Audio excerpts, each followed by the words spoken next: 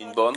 In the western part of Germany, yes. Yeah. When was it exactly? Because I will put some dates. Yeah, it's the 24th of May, 1995. 95, okay. And in 2012, I moved to Heidelberg, which is 2 hours south of Bonn, to study medicine. You were 18 years old? I was 17 at that time. 17. I so that is second date, key date? Well, it was the first time I moved places in Germany. So until then, I had lived in Bonn, and I have never moved. And did you do sport or things like this? Yes. So in my childhood, I have always done sports. So my first sport actually was competitive swimming. Yeah. And then it actually became quite training intense, swimming, because you need to train really like 5 or 6 times a week. When you were even as like 8-year-old or so. 8-year-old, yeah. So I have 2 siblings. I have an elder brother and a younger sister, and they also had a couple of hobbies, and it just became really difficult for my parents to handle all the dates. So I started I quit swimming, and then I started doing different other sports in between. But one thing that has always been there was running. So I did marathons and half marathons already at a pretty young age. So I ran my first... Which age? My first half marathon I ran at 16. At 16, and you remember the time? It was... so my very first half marathon was at 2.8. 2.8 minutes. But my best half marathon time so far was a 1:34. 1:34 when you were? When I was... That was when I was 19. 19. Yeah, that was the 1:34. You remember the date? It was in April 2015. It was in Bonn actually.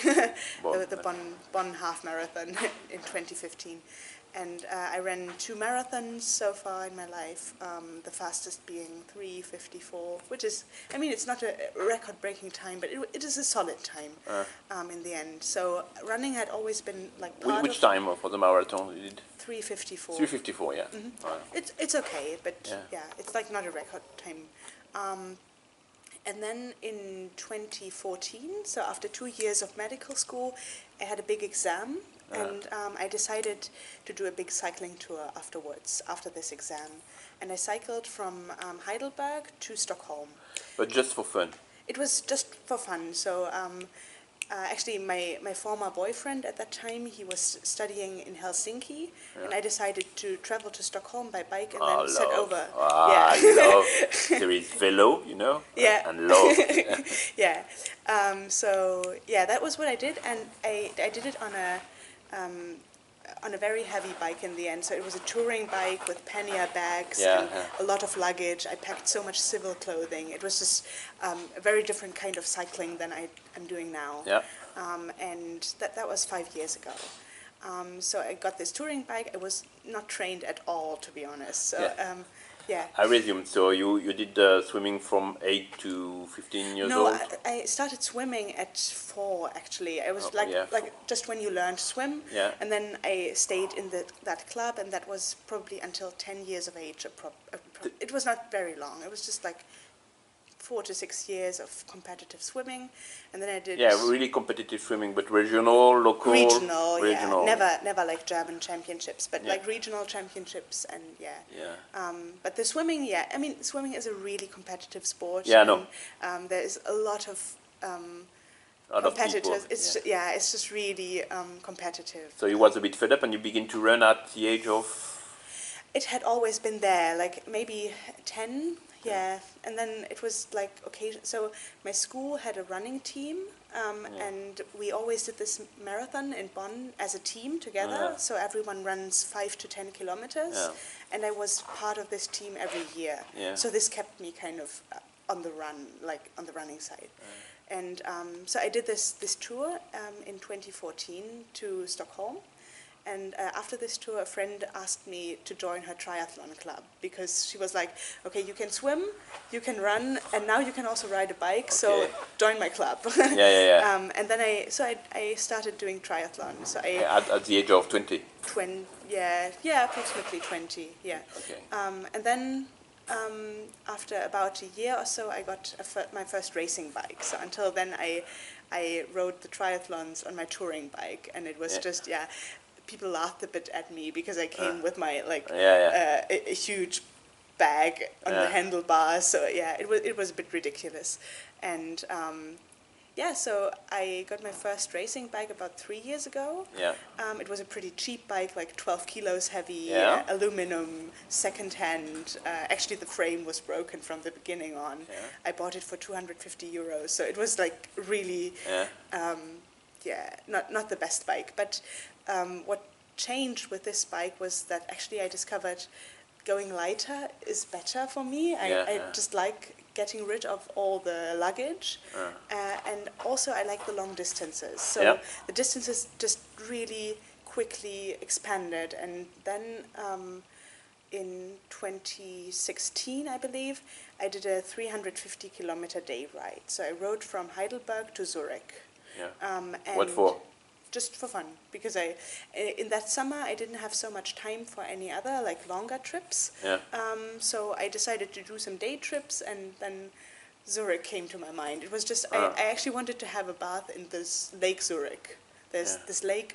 And it was after you went and see your boyfriend. Yeah. So at that time, I please don't write about my boyfriend. No. It was at that time I didn't have him anymore, so it was just I was going on my own all the time. Okay. Yeah, actually all my cycling had been on my own. I have never done a lot of cycling with anyone else. And you did triathlon? Yes. You did more? Yeah.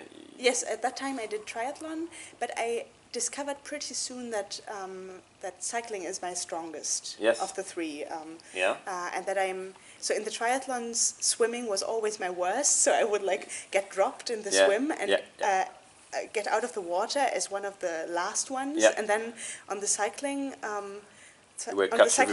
would capture most of them, and then the run was like, okay, I was in the middle of the pack. But it was I understand. It was Olympic triathlon or short? Yes, I did mostly Olympics. Mostly Olympics. Some short ones, and that's And you had a few good results? I think like some age group wins, and so I won my age group category in the Heidelberg men a couple of times. So and always in Germany. It was, all of them were in Germany. Yeah, it was pretty regional. Like it was never high class or anything. Okay. Nothing really well known, to be honest. And then so I did this 350-kilometer tour, and then sat down with some friends, and they also cycle, but like very short distances. And they told me, hey, you are so crazy. You are doing 350 kilometers. How can you do it? We need to find something that you can't do distance-wise. We need to find a challenge for you. And then they were like, hey, look at this. There's this AUDAX, London, Edinburgh, London, where you go from London to Edinburgh and back. And that took place in Edinburgh in Scotland. In Scotland, okay. Yeah. So that's 1,450 kilometers. Yeah. And there's a time limit. It's an AUDAX event. It's an AUDAX event, so 24... Like Paris-Brest-Paris. Like 24 km an hour. It's limit. Exactly, yeah, exactly. Okay. So you have like a time limit. It was 117 hours, I believe, for that distance. So I registered and I took part in that in 2017, and that was actually my first long distance cycling.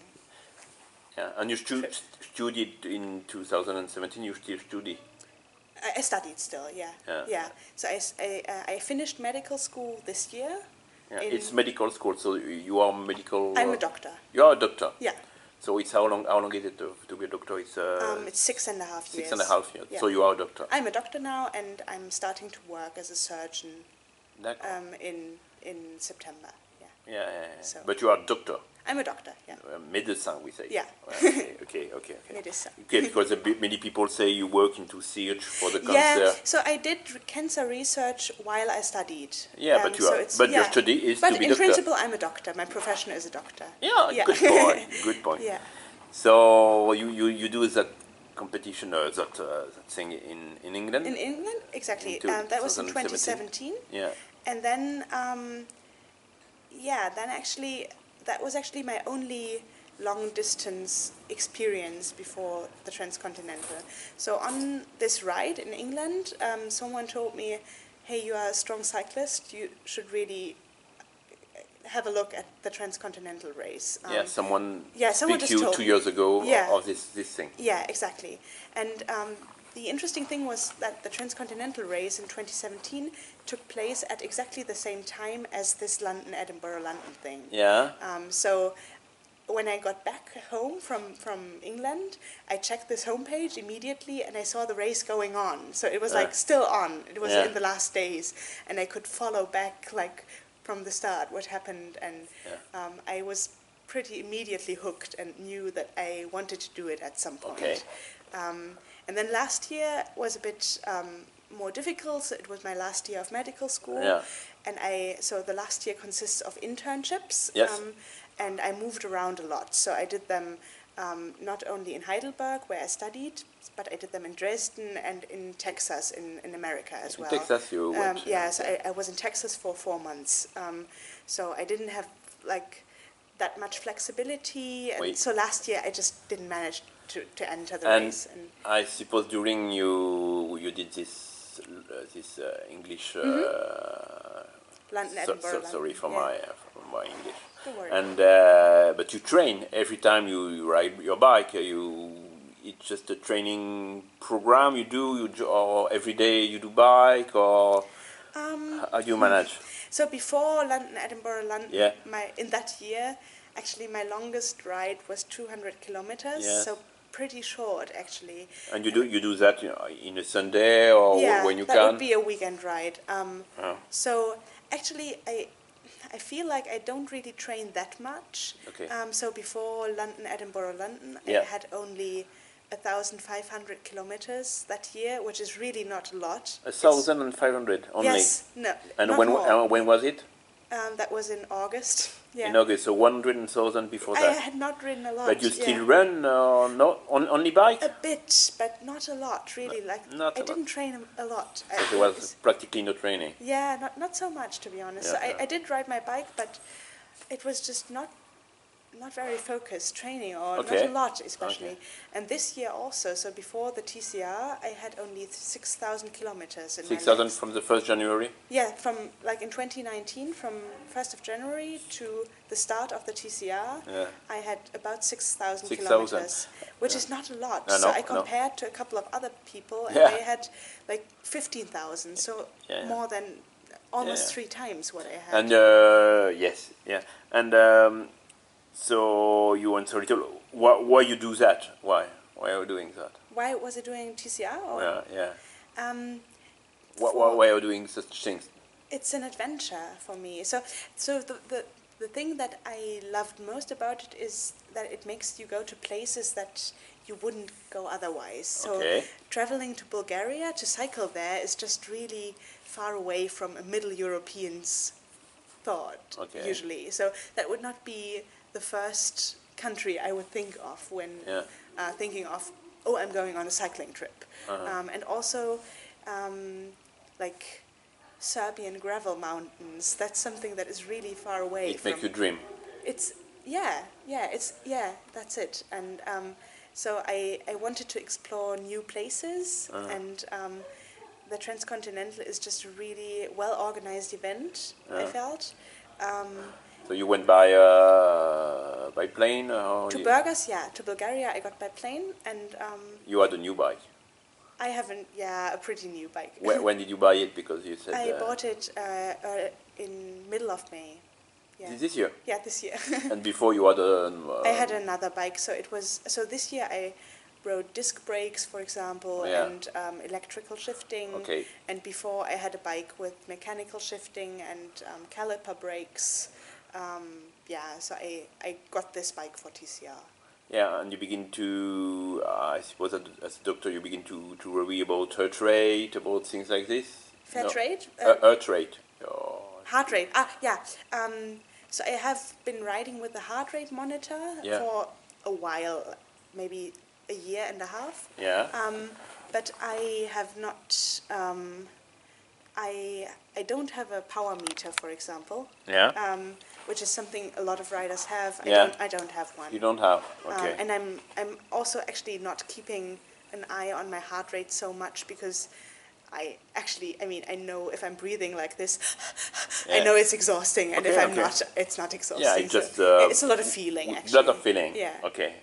Yeah. And you don't know, by example, what was your heart rate at the end? It was 100 or 120. I really have no idea. You don't give a mind.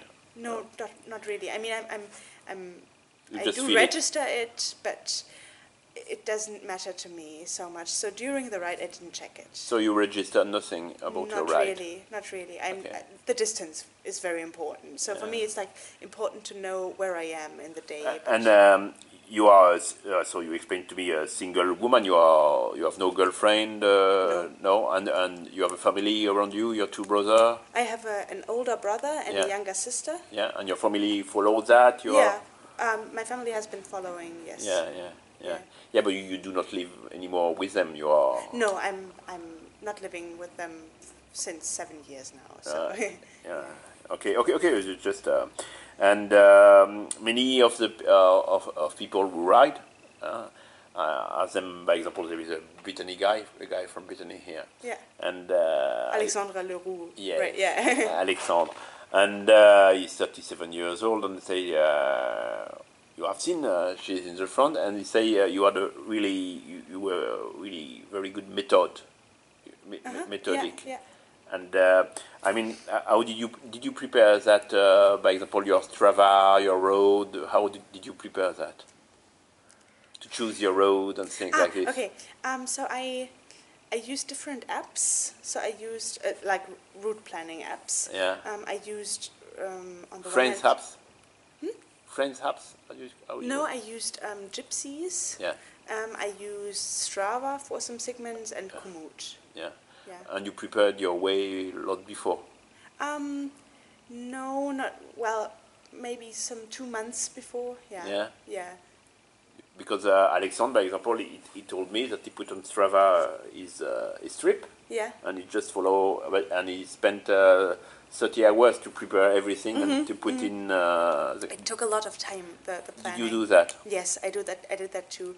So I usually clicked the route and compared. So usually you start off with just giving the start point and the end point. Yeah. And then it gives you some kind of route, but it may be a very hilly one, but a short one, or it may be a longer one, but a not so hilly one. So you have to choose a good one. You need to choose a good one in the end. And what was your criteria to choose?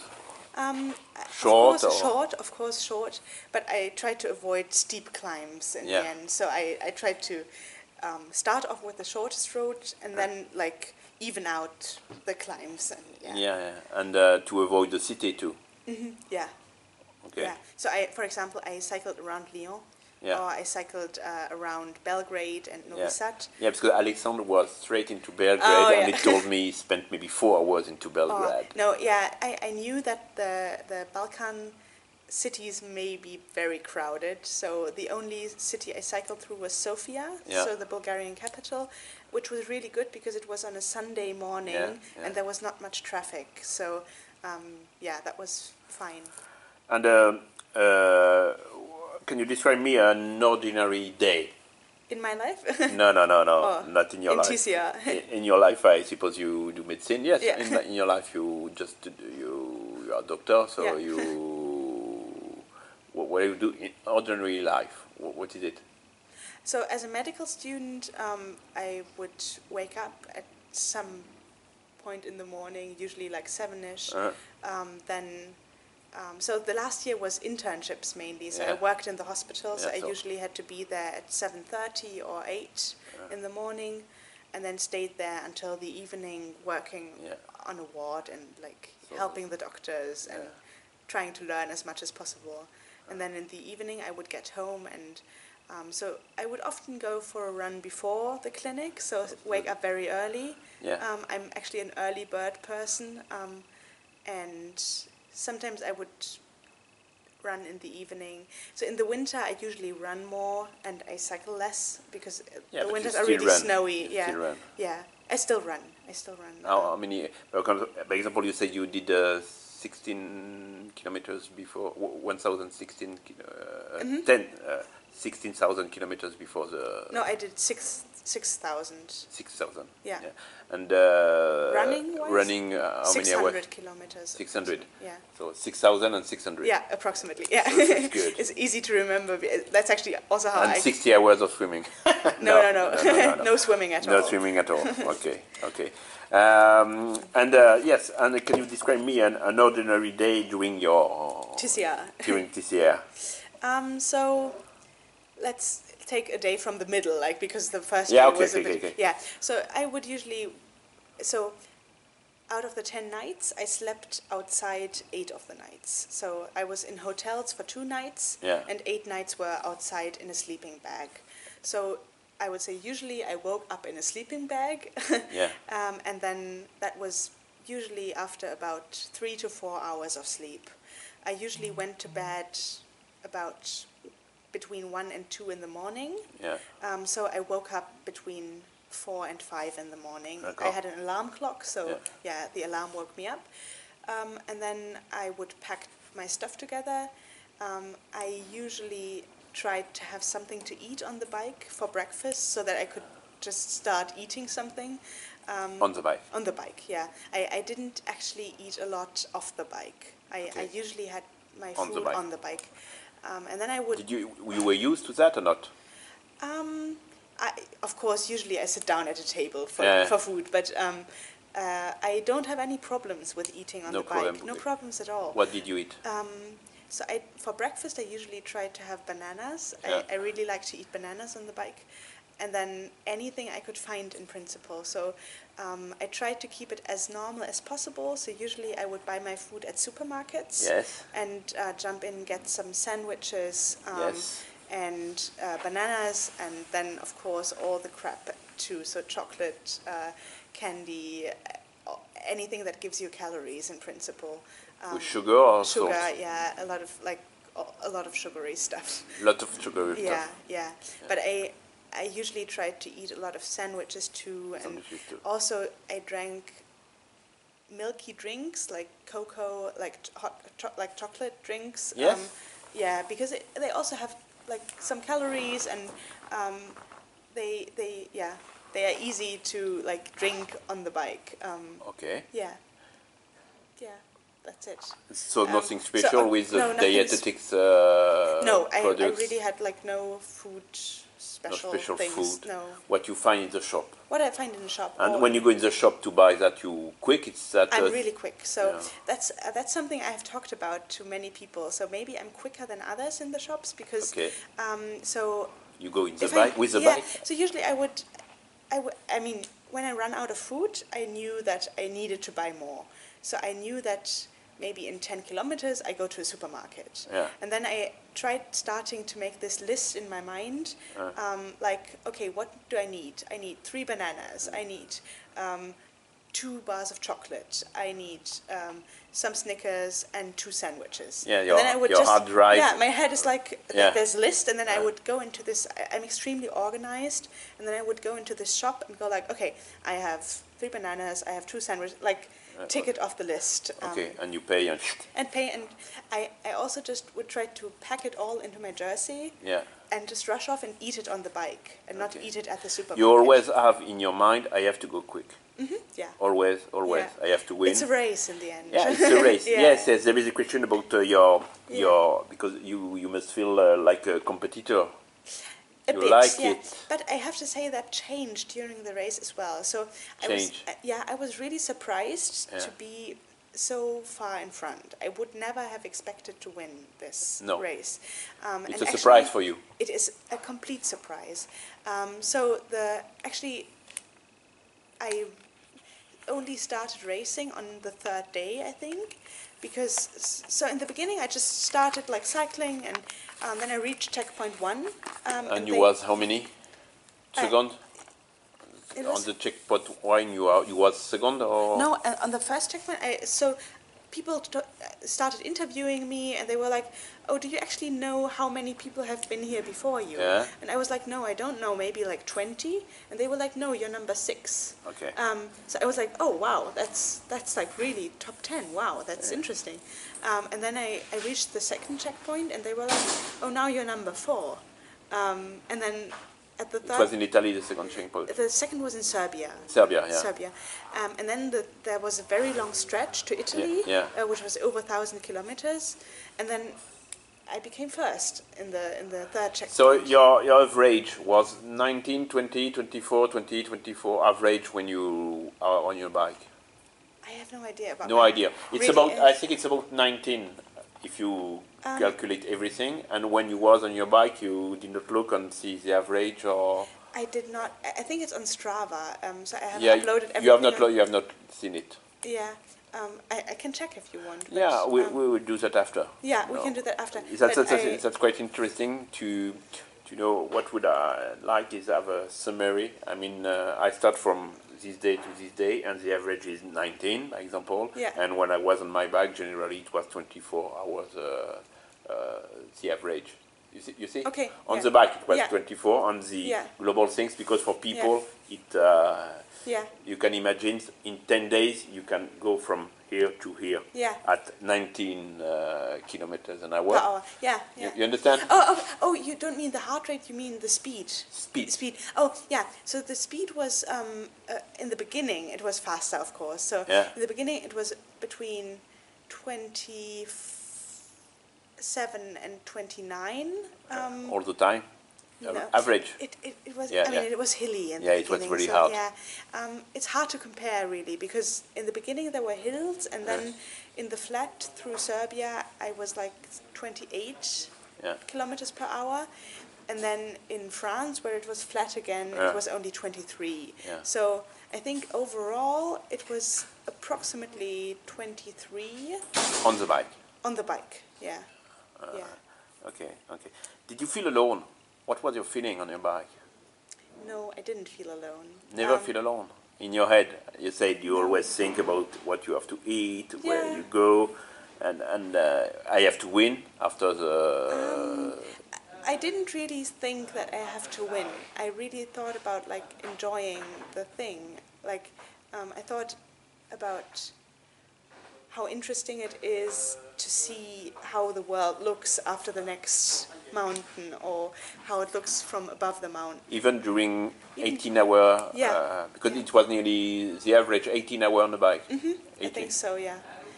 So to me, it was really an amazing journey to see all the places, and I never felt alone, I would say. I mean, also. But in your head? No, not at all. Did you have special things?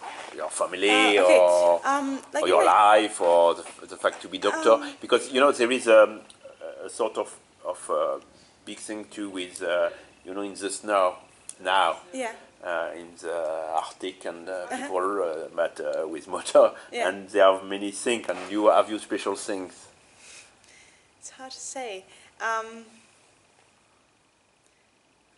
Really, I mean, it sounds ridiculous, but I spent a lot of time calculating distances, like numbers in my head. Yeah. So I usually have a look at how far have I gone already, what speed do I need to make to be at the next checkpoint tomorrow, how far do I need to go today, what distance is left if I go to this city now and have some food. So it's like all the time like this. I'm calculating a lot. But then, so that is like one point of it, which is a really stupid thing, but I do it a lot. No, it's not stupid. It's just to know what was in your head. So, and other than that, there's really not a lot in my head. I start not thinking anything at some point. It was basic, it's just really basic, and it's really empty, to be honest. So I start. Of course, there's sometimes like thoughts about my life or friends or family or anything, but not so much really. Like really not a lot. I can't think of a certain and you topic. had no problem with your bike, with your material? So I had to. I mean, I had some punctures in Serbia. You had some punctures? How many? 3. 3. You had 32, the section? With tubes, yeah. So it was 28 millimeters. 28? Yeah. Continental GP 5000. How tall are you? 100 and, how tall are you? I'm 167. 167. Yeah. And what is your weight? It's 58 kilos 58, usually. okay. So I think it's a bit less now. You lose weight. I did lose weight. So I didn't weigh myself now, but I put my cycling shorts on and they are really loose. So so what did you take your package, the weight of your bike with everything? I haven't weighed it. No. But I think it is probably between 13 and 14 kilos in total with the packages. 13 and 14 kilos? Yeah, between 13 and 14 kilos. What did you take with you? So you had your dress clothes of cycling with your hat? Yeah, and then I had, in my front bag, I had a rain jacket, arm warmers, leg warmers, okay. then a very tiny backpack, just for shopping, because if I needed a lot of stuff, then some cream, like chamois cream, some wet wipes, baby wipes for just hygiene, and then what else? Spare lights, a front light and a rear light. You had the battery into your hub? It was USB charged.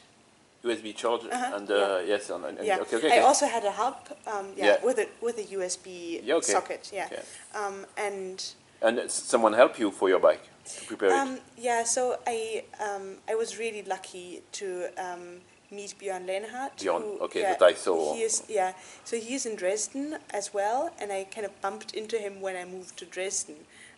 Before the race. Yeah, it was like so. I moved to Dresden in end of March, and then I so for Brest Paris, I did the qualification brevets. So there was a qualification brevet. Yeah. Which one was it? I didn't know there was a qualification. Okay, yeah, you have to. So to qualify for Brest Paris, you need to do 200, 300, 400, and 600. You did that. Yes, I did that. I'm also riding Brest Paris next week. You ride that too? Yeah, I'm riding it too. Yeah. So I will be back in Brest. That's really good. Yeah, it's cool. I didn't know. I'm looking forward to it. It's so good. So I did that in Saxony. So and this Brest Paris, it's an Audax too. It is, yeah. It is not a free. No, it's an Audax. It's not a race. With a group. Yeah. You can ride in groups. Yeah. Or you can ride alone. However you like it. So I. You do it alone? Yeah. I'm doing it on my own. So I went to this 200-kilometer Audax event. So this qualification brevet, which was near Dresden. Yeah. And so I wore my Edinburgh London jersey, and people asked me, okay, wow, you have done this, so what are you up to this year? And I was like, I'm doing Brest Paris, but I'm also doing TCR, the Transcontinental Race. Are you crazy? And they were like, oh wow, you're crazy, you need to talk to Björn. And then I was like, oh wait. Who is Björn? The Björn, or who? You knew him? I mean, I had followed the TCR for the 2 years before, so I knew he's that... He's a star, so Björn is sort of I star. I knew that he is like a strong German rider, but I had no idea he was living in Dresden. And it turned out that he lives in the same city as I live now. So it's really good. Yeah, it was. So we went on a couple of training rides before. Okay. And he also kind of gave me some tips because he's really experienced. So he also helped me a bit with the bike. Yeah, to be a bit more professional. Exactly. Yeah. So in your bag, so you said anything else? The brushes? Yeah, exactly. The hygiene pack, which was a toothbrush, some like cream. And what else did I pack? Nothing for the eyes. No. Well, I had some eye drops, like artificial tears, because the wind is really drying my eyes, and I had some drops for it. That was my front bag, and then the rear bag was my sleeping bag, 4 spare tubes, a spare tire, and like my mechanical stuff, so that's all. Cable ties. The minimum. the minimum. Yeah. Well, your clothes only. I had only one set. Only one, yeah. Yeah. And sometimes when it dry, it was, and you wash nothing during 10 days. I washed twice. I mean, I slept in hotels twice, and When I slept day? on day 3 and day 7. 3 and 7. And when I slept in hotels, I washed my clothes also. And you went in hotel, you said, can I sleep here? And I pay and I sleep? Mm-hmm, You had no phone call before? So for the first night that was in Serbia, I didn't phone before. I just went there and they were like, okay, yeah, it's €10, just sleep here, it's fine. And the second one was at the Col di Galibier. And there I phoned before because I knew that it's a touristy region and it might be booked. And so it's on your bike that you check which hotel you could... Exactly, I would go to booking.com on my phone. Yeah, you had a phone, a Strava computer, what other? A Garmin. A Garmin and a phone, that's all? Yeah, that's all. Okay, okay.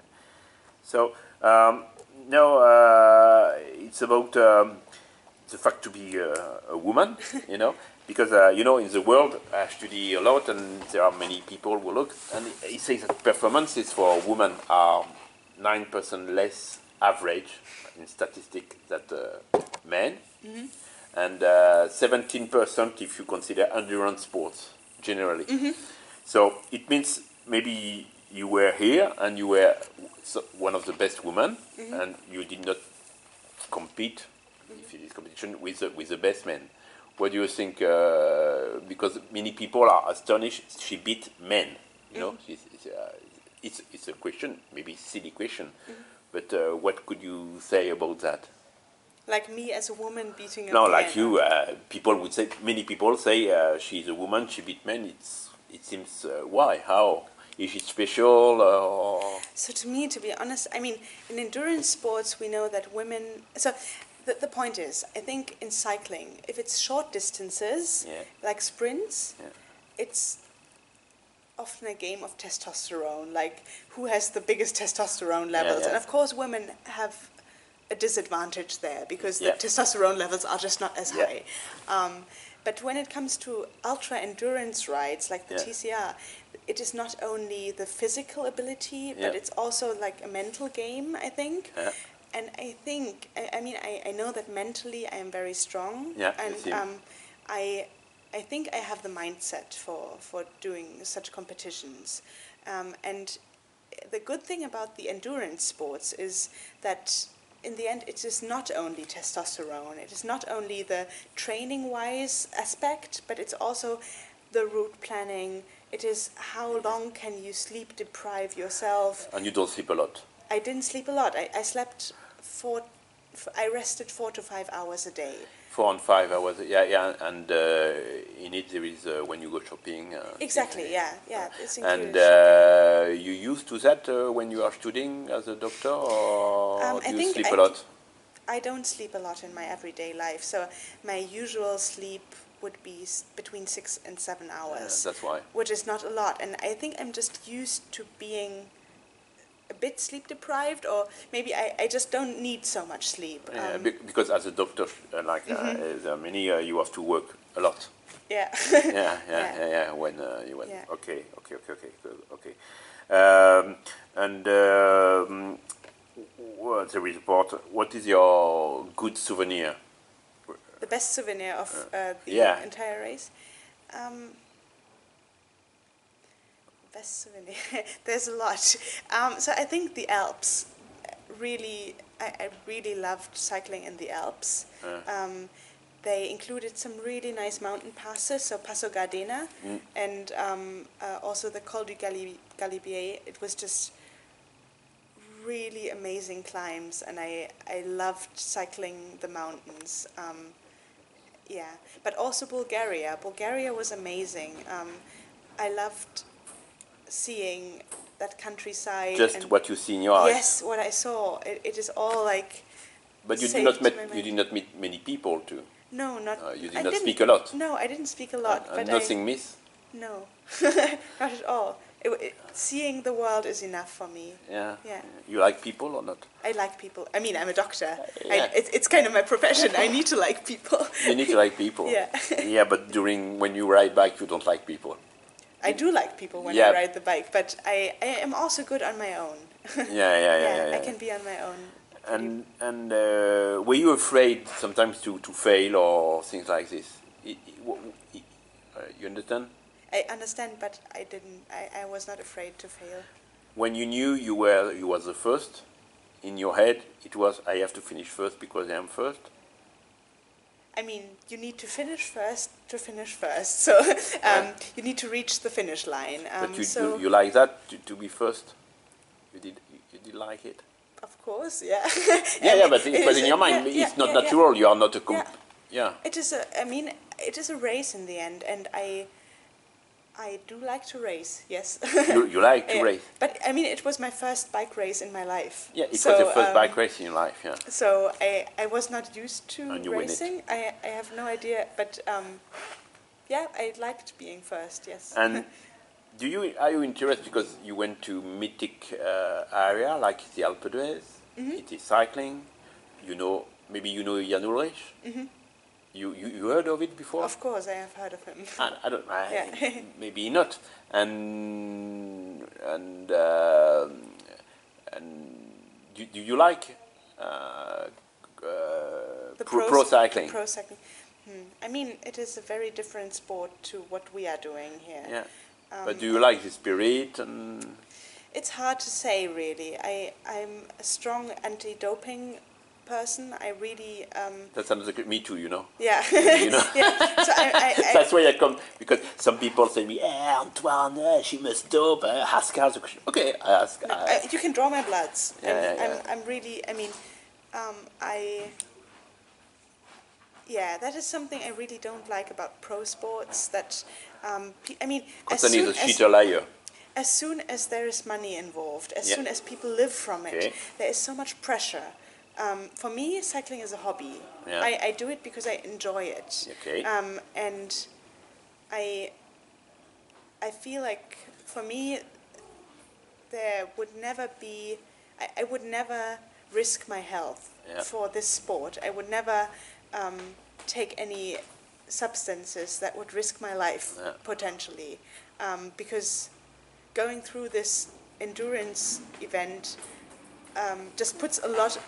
It just puts enough pressure on the body already. So why should I take any more substances, like risking my life? And that is the big difference between pro sports and endurance cycling events. And you are not interested in pro sport and? Actually, no. I enjoy my life as it is, and I like cycling as a hobby, but I would never do it as a pro. And by example, because now maybe you will be a bit famous, a bit known, you know, maybe. And if people give you money to make a ride or a race, would you accept that? For example, if I say to you, you will do the Trans-America, are you ready? And I give you 20,000 euros and you make the Trans-America with my color and with my... To be honest, I don't want to be paid for cycling. Okay. I don't have any sponsors at all. Yes. So I, of course, would appreciate getting kit or a bike or whatever, like material from sponsors, but I would not take any money, to be honest. As much as I would, I just don't want to do this as a commercial thing. Okay. Because you will work in September? Exactly. You begin to work? I do have my job. Yeah. And which job will it be in September? A surgeon. So I will train to be a surgeon. Surgeon? Surgeon. Opératique. Les opérations. You will train to do I will be training to be an operator, yeah. It's 2 years more or things like this. Chirurgien. Chirurgien, you call it. Oui, chirurgien. Yeah. Chirurgien. Your French is quite good. Un peu. So, ich spreche Deutsch, tu parles français. Un peu. Un peu. Un peu. And so you have a sort of spirit ultra competition. And yes, so your project. My next project. Your next project is Paris-Brest-Paris. Yeah. It's incredible. And your body, it feels good. You feels good, or Right now it feels Yeah, great. yeah. Yeah, no, I'm really recovered. Bepanthen does the job. yes. Yeah. So you was not completely destroyed, and you did not feel. I didn't. So someone asked me if I ever felt dizzy or Yeah. weird in my head, and actually, what I kept telling them is actually at any moment in the race, Yeah. I could have phoned my employer and talked about my contract, or Yeah. yeah. So I never felt disoriented or dizzy. So I really felt good the whole ride. It was. I could enjoy it really. I loved it. It was an amazing journey. And it's quite funny because you are in Brest, so there is Brest Paris too, and in Brest, and one of my sons is sailing, and here are some of the most famous sailors in the world. By example, there are many winners of the race along the world, which is quite the same as ultra. Yeah, I mean, yeah. they have to choose their way. Yeah. They are alone. They have to take a little risk, but not so much. And